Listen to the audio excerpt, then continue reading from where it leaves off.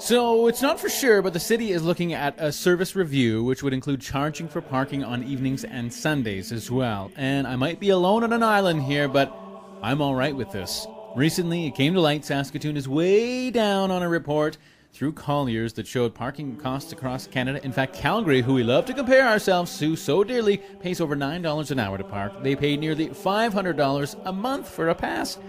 I don't think it's going to cost that much to hire some staffers to be out enforcing. The gains are just way too big.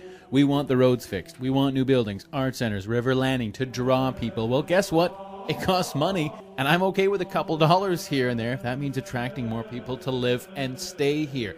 You can't have your cake and eat it too. There, I just said that.